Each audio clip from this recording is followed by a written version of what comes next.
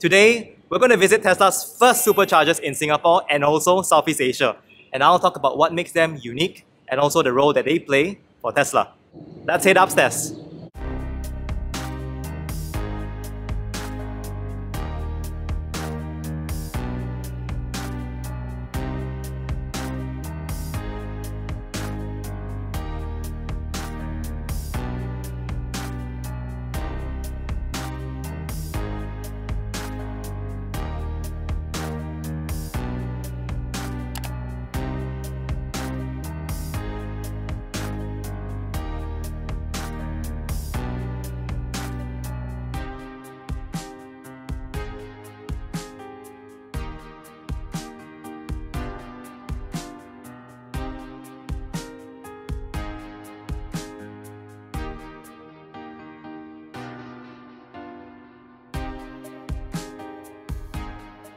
Welcome back to Investing in Daren. Right behind me are 3 Tesla Superchargers.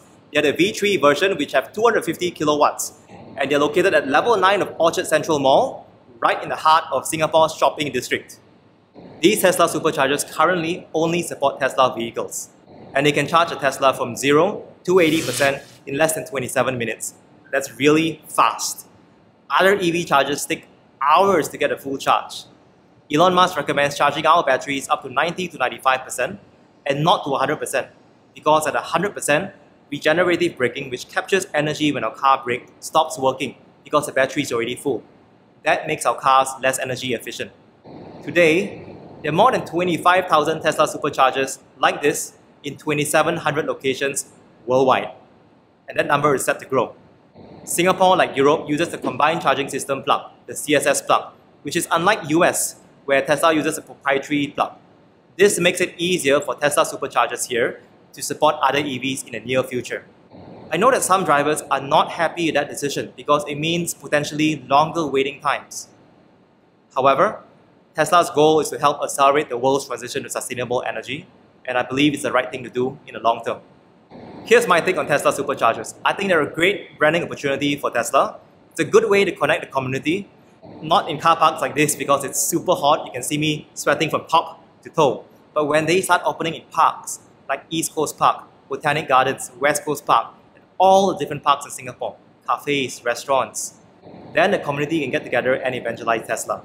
When it opens up to other EVs, this is also a good opportunity to switch other EV owners into Tesla owners. Tesla Superchargers also solve 2 big pain points when it comes to owning EV. First is range anxiety. As consumers see more of these superchargers island-wide, it will make it safer to own an EV. Second, long charging times. Many of us do not like waiting hours to charge our EV, and these superchargers can charge most EVs in under 30 minutes. And Tesla is today building a 4th version of the Tesla Supercharger, which is up to 300 kilowatts. That's going to charge most cars under 15 minutes. Really fast. Lastly, Tesla Superchargers are supporting Tesla's mission of accelerating the world transition to sustainable energy. As they continue to build more of these, the network effects will multiply.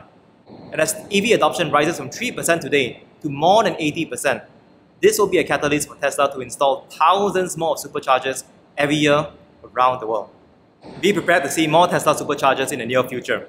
I personally believe that more than 50% of all the new public and private car parks in Singapore will be EV charging compatible by 2030. To help pave way for a greener country. What's your take on Tesla's Superchargers? Are they a point of difference for Tesla? Do they make it easier for you to purchase an EV? Let's have a discussion in the comments right below. If you enjoyed today's episode, please click the like button, hit subscribe for future updates, and I'll see you in the next video.